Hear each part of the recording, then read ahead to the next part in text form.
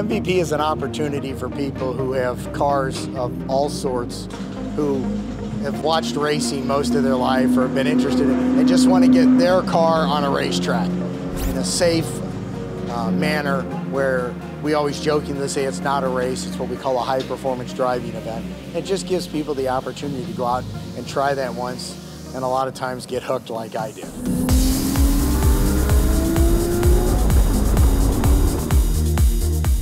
We come down to Circuit of the Americas once a year. We help promote our sponsors like Finspeed. And Friday night this year at COTA, they threw a really nice open house, and we got to see their whole process and their equipment and their outstanding facility. Usually when you go into a manufacturing facility, it's dirty. I could have eaten off the floors at Finspeed. You could do surgery at Finspeed. That tells you the details that they like.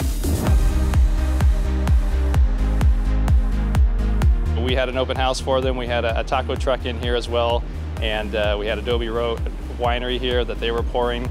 And so I think it was a pretty interesting event. It was just a very nice time. They had about 80 people there. So we feel like it was a pretty big success, and it kind of dovetailed in with everything we're doing at COTA this weekend.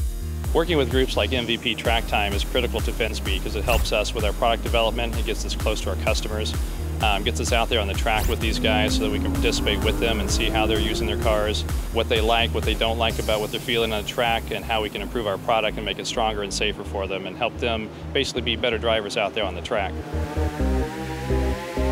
You can't argue they're the best forged, truly forged wheels made in America.